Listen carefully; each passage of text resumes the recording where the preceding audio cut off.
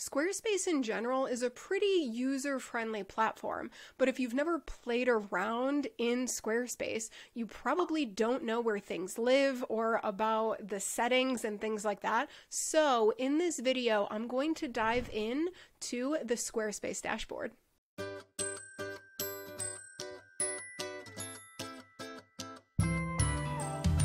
What's up, y'all? Welcome back to my channel. If you're new around here, I'm Mariah from MariahMagazine.com, and on this channel, I dive into helpful videos and tutorials for SEO, websites, and tools to help you grow your online business in a way that works for you. So in today's video, it's all about the Squarespace dashboard. So let's get into it. Okay, so the very first thing that we have to talk about is how do you even log into the dashboard? So you can go to squarespace.com and then click the login button right up here in the top right-hand corner, enter in your login credentials, and then click login. Then you'll be taken to your dashboard. You might only have one website here. You might have a bunch of websites. Okay, so I am going to click on the website that we're going to walk through in this overview. And then once you click into the website, basically you'll see this left-hand menu.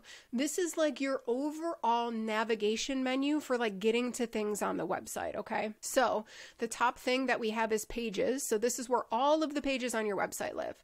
The other thing is design. So this is the design elements on your website. So your fonts, your colors, and things like that. Everything else is kind of a little self-explanatory. So we're just going to dive into it. So when you click on pages, these right here are the pages that are in your main navigation menu. Okay, so these are the things that show up right here, but you can always drag and drop them, and you can move things into the not linked category. So when you move them from main navigation to not linked, it doesn't mean that the page gets deleted from your website. It just means it's no longer accessible from the main navigation menu up here.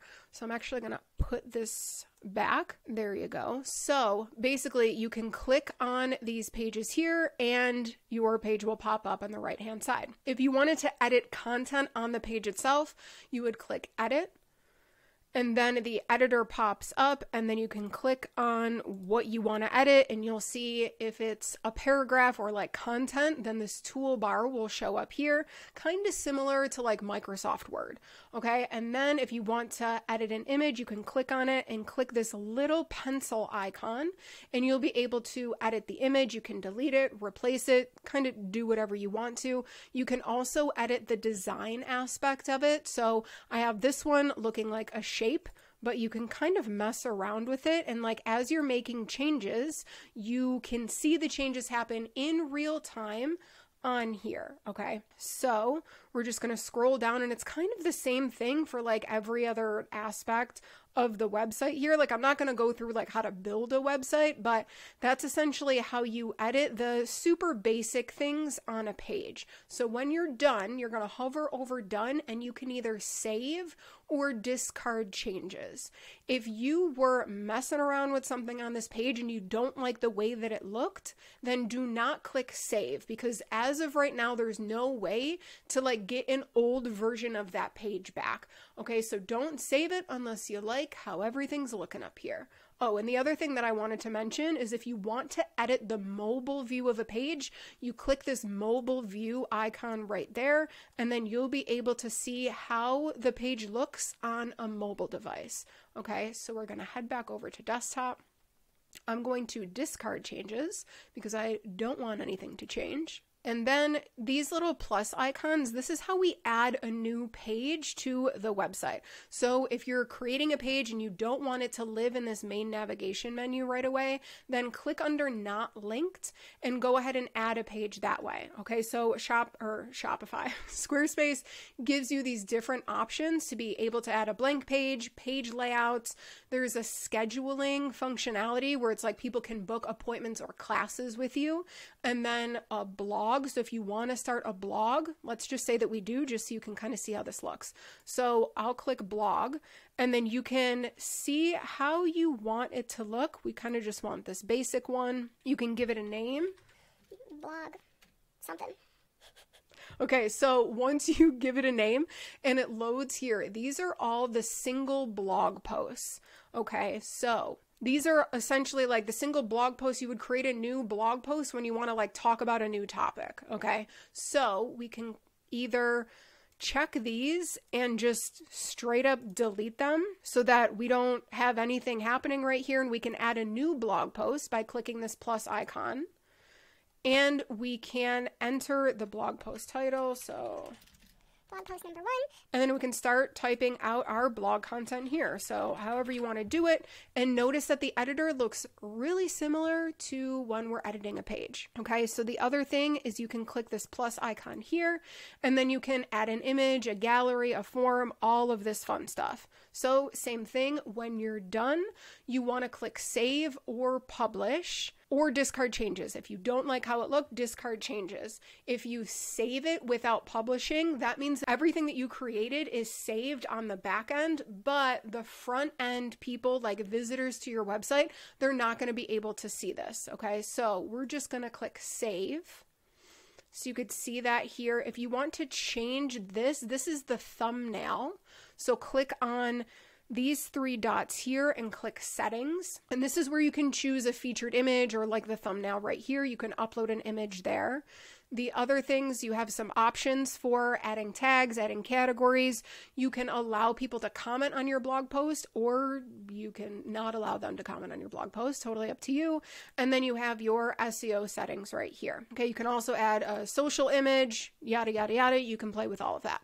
So the thing is, we're gonna head back to pages here. Notice that the blog is still under not linked. The only way to get people to see that you have a blog and put it up here in the main navigation, you gotta drag it up there, okay? Because otherwise people aren't gonna know that you have a blog, okay? So that is kind of just a really rough overview of the pages section. The other thing that I wanted to mention here is that if you wanted to add a link to a page or an external website, you can also do that. Like if you wanted to have, here, I'll just show you. Like if we just wanted to write out Facebook and then pop the Facebook link like to our Facebook profile, pop it in there, you can do that too. But if you're gonna link to an external website, make sure that web address, make sure that it opens in a new tab. So when users click on it, they're not being taken away from your website. Instead, that new link opens in a new tab, okay? That's just for like user experience and for SEO. So we're gonna close that stuff, close that, discard, head back to the main menu. So design, this is essentially where all of your website styles live. So your browser icon is this cute little image right there. And then you can edit the lock screen, checkout page, 404 page, all of that fun stuff. Here's a space where you can add custom CSS if you're familiar and comfortable with that stuff. Okay, so in the site styles, this is kind of how we change the fonts, the colors, and how the front end stuff looks on our website. I'm not going to dive too deep into that. We're going to close that out and exit edit mode. So I'm going to head out of here. I actually just want to be looking at the home page again. Okay, so the other way to edit a page is you can click on it in the right-hand side here. So like I can click on any of these pages, and then I can click this edit button in the top left-hand corner, and it's going to be like the same exact thing. So there's 2 ways to kind of edit a page or edit a blog post. I'm interrupting this video really quick because I created something super awesome and I want to share it with you. So if you need help planning out your SEO keywords for your blog posts, for your product pages, for your homepage, for any page on your website, then definitely check out my SEO keyword planner. It's a 5-page editable workbook created in Google Sheets that will help you brainstorm, organize data, and strategize your keywords accordingly. I include tips, best practices, and examples to help you get started. Click the link in the video description below to check it out. The commerce button is if you're selling things on your website, okay? So on this website, we don't have any products that we're selling, no physical products, no digital products, but essentially these are all of the settings and information for that stuff specifically. And then if we head over here to marketing, so we have email campaigns. So if you are using Squarespace to send an email newsletter or anything like that, then you can click on email campaigns here. We have profiles, which is like your customer profiles. So like an email subscriber, they would be considered like a separate profile. Or if somebody bought something from your website, they will have a separate profile, and they're kind of, I'll just show you, organized by what they are. Okay, so then we're going to head back here. Oh, we're going to head back into marketing. And then you can see SEO. So this is where you can edit the SEO title and the meta description for your homepage. This is very important. I'm an SEO strategist, so I really focus on this stuff. But if you guys want an overview of like adding SEO titles and meta descriptions to your Squarespace website, click the link in the video description below. I have a tutorial that walks you through the entire process. Okay, so I'm going to head out of here back into marketing, and then the promotional pop-up. So this is if you want like a pop-up thing like this on your website, you can go ahead and play around with that. If you'd like to add an announcement bar, so I'll just kind of show you what that looks like. It's like if we wanted people to, I don't know, if we were selling something, new checklist available, blah, blah, blah, blah, blah, you can go ahead and you can add this announcement bar to your website, and you can have it click to a link. So it could click to a link of a product, a page, or a page on somebody else's website. So just launched a new Instagram, check out our Instagram. Just make sure that we're clicking the settings if it's a web address and opening that link in a new tab. Okay, so we are going to cancel this because we don't want to enable an announcement bar. Head back, and then you can play around with these things. There's Pinterest buttons. This is for Facebook and Instagram ads, Google ads, all of that stuff. And then scheduling. This is if you want people to be able to schedule like appointments or bookings with you, then you can play around with the settings in the scheduling tab here, which apparently it doesn't want to load. I'm just going to hit refresh. There we go. Oh, now it went away. Now it came back. Okay, so then I'm going to close this. And these are all of the settings that you can play around with if you want to mess with Squarespace scheduling. So we're going to head back here. Asset library. This is essentially like a media library of all of the images that live on your Squarespace website. This is actually new. Squarespace used to have to re-upload images like every time you needed to use them, but they did implement this asset library, which I think is great. So you can bulk upload images up here, but all of the images that live on your website live in this asset library. Head back to home. If you take donations, you have that information there. Analytics is essentially like your data for your website. Okay, so if you have an e-commerce shop, you can see your sales information. If you want to check out your website traffic data, this is really good. And then just because I'm an SEO strategist, I would suggest clicking on search keywords and connecting this website to Google Search Console if you haven't already. So I do have a video that walks you through that entire process. I will also link that video in the video description below. So this is kind of just like a really fun rabbit hole to get yourself into. But once you have Google Search Console connected to this, you'll be able to scroll down and see what keywords you're showing up on Google for. So you'll be able to see the clicks, the impressions, your click-through rate, and the average position that you're in Google search. Okay, so we're going to head back to home. Couple more things here. So profiles. If we click on that, that's kind of the profiles that we talked about before. And then settings. This is where a lot of the settings for your actual website lives. So if you wanted to make your website private, you would click site availability and go ahead and change it to private, or you can password protect it. Let's head back to settings here.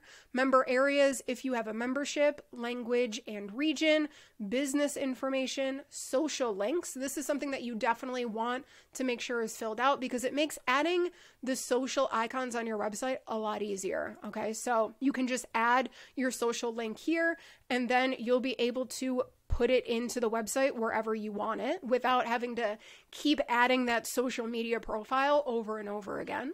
So let's head back to settings and then let's see, permissions. That's essentially just like if you wanted to give somebody permission to access your website. So if you're working with a strategist, a website designer, a copywriter, an SEO strategist, and you want to give them access to your website, you would do that by giving them permissions here. This is a whole lot more safe than giving them admin access to your admin account, okay? Because when you're done working with them, you can remove them from having access to your website. So domains, the domains that you have connected to your website, they live here. Billing, this is pretty self-explanatory. Blogging settings, if you have a blog, check out those settings. And then advanced, so external API keys. This is if you have Google Analytics, you would pop in your Google Analytics tracking number here. If you needed to add some code to the header or footer of your website, you can do that by clicking code injection. And then URL mapping. So this is essentially setting up 301 redirects for your website. If you want to know how to do this, I also have a tutorial that walks you through setting up 301 redirects on your Squarespace website. So I will link to that in the video description below. So let's head out of here. And then I don't think I've ever really used any of this other stuff. You do want to make sure that your website has an SSL certificate. That just makes sure that it is secure. I'm pretty sure that Squarespace adds that for free. So just make sure that that is active. Okay, so let's head out of settings. One of the last things here is help. So the Squarespace Help Center, their support team, is extremely helpful. If you're running into any issues, starting a chat with them online, I have solved a lot of client issues by just doing that. They are always really helpful, so you can visit the Help Center here. Also in this help section, this is where you can see the version of Squarespace that your website is using. So at the time of this recording, Squarespace recently kind of started really amplifying people moving from Squarespace 7.0 to 7.1. So we can see here that this Squarespace version is 7.1. So I'm going to head out of here. And then if you click here, it's essentially just like your account settings. Okay, so in a nutshell, I know that I went over everything pretty quickly, but that is an overview of the Squarespace dashboard. So that's it for today's video. If you guys found this video helpful, give me a really quick thumbs up. And if you have any questions about Squarespace, how to do something, then definitely leave me a comment below so that I can create a video to help you out. And if you're not already subscribed to the channel, what are you doing? Hit the subscribe button, turn on bell notifications, and I will see you in the next video.